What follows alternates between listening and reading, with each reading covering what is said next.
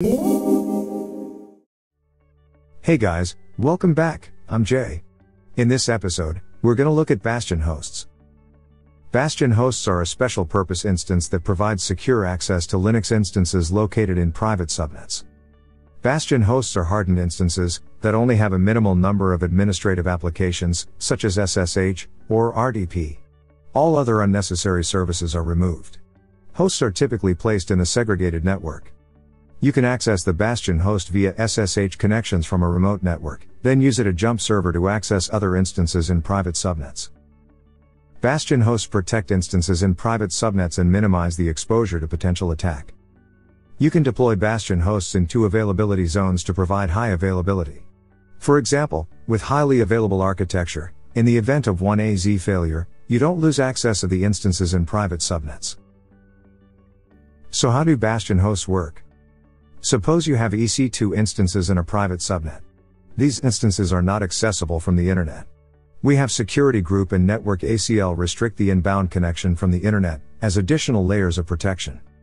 The security group associated with EC2 instances in the private subnet only allow secure connection from the Bastion host using SSH. In the public subnet, we have launched a Bastion host. This Bastion host is a specially hardened EC2 instance. The Bastion host is routable from the internet.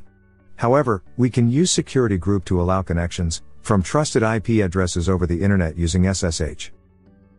You can remotely access the Bastion host using SSH. From the Bastion host you can then SSH to the EC2 instance in the private subnet. As a security best practice, AWS recommends using SSH agent forwarding on a client, allows to connect from the Bastion to other instances, without storing the private key on the Bastion.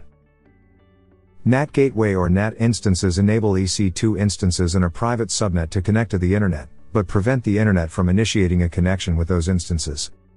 In other words, you cannot connect a NAT gateway or NAT instance remotely using SSH, and use it as a jump server to connect to other instances in the private subnet. NAT is suited for internal-facing application servers and database instances in private subnets, where they need to securely connect to the internet for OS updates and patches. Bastion hosts, on the other hand, allow trusted clients to connect the Bastion instance as a jump server, and connect to other EC2 instances. Bastion hosts can be used when you need to securely access private instances, to perform administrative tasks. A NAT instance can also be used as a Bastion host. You need to update your NAT instance's security group rules to allow inbound and outbound ICMP traffic, and allow outbound SSH traffic, and configure SSH agent forwarding to access instances in your private subnet. It's recommended to use NAT gateway to perform NAT. Use different Bastion instances as jump servers. You can use both NAT gateway and Bastion together in the same VPC to secure the network. Use Bastion to provide secure inbound connections. Use NAT gateway to provide secure outbound connections. AWS has created some alternative solutions to Bastion hosts. Session Manager is a fully managed AWS Systems Manager capability that lets you securely connect to private EC2 instances, using a browser-based shell, without the need to open inbound ports, maintain Bastion hosts, or manage SSH keys. EC2 Instance Connect provides a simple and secure way to connect to your instances using SSH, which in turn can simplify the overall process of using Bastion hosts.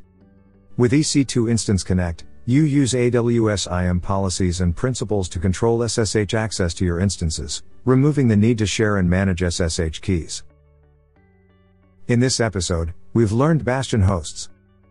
Bastion hosts are special purpose instances that provide secure access to Linux instances in the private subnet.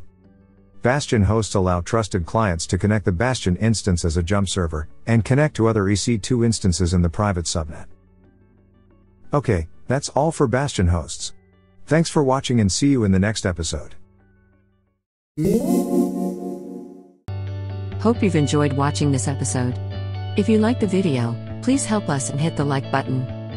If you want to watch more tutorials, please subscribe to the Cloudemy TV channel.